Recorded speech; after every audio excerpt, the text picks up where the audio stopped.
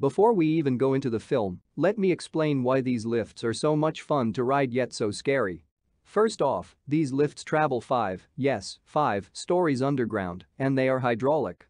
Naturally, this would make me a little bit worried because the hydraulic motors are 5 basements underground, meaning that if the fire department had to rescue me in the event of a fire in the underground car park, I would have been screwed and done for. Second off, these lifts are not holding up so well for their age of only 26 years.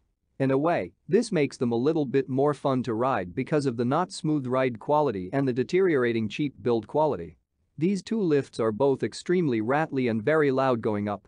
The motor on the left lift sounds like it is about to give out at any moment, and the lift sounds like it is about to break down, given this lift, like the Westinghouse at Bloomingdale's, has some door sensor problems that should be fixed.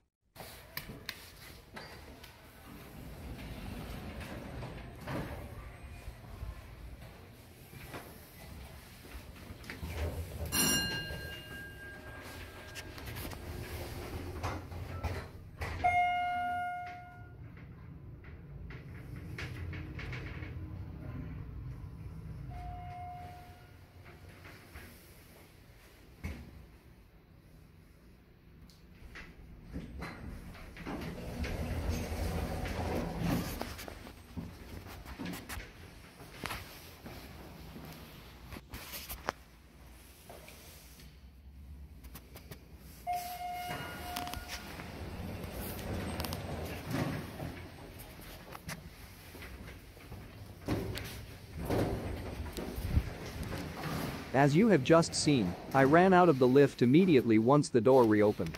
I was expecting it to close all the way. Geez, this really scared me. Watch what this lift does as I am waiting for the other lift.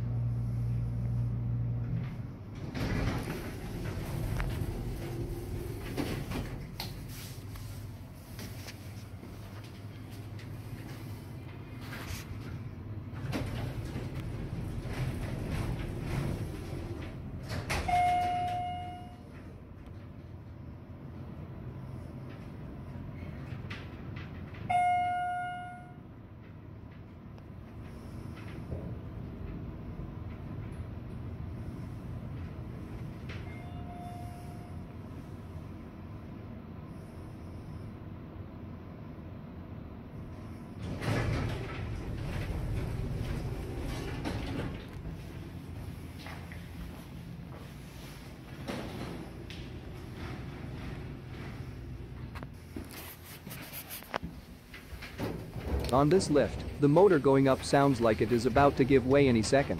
You may not notice it on video, but I was actually nervous.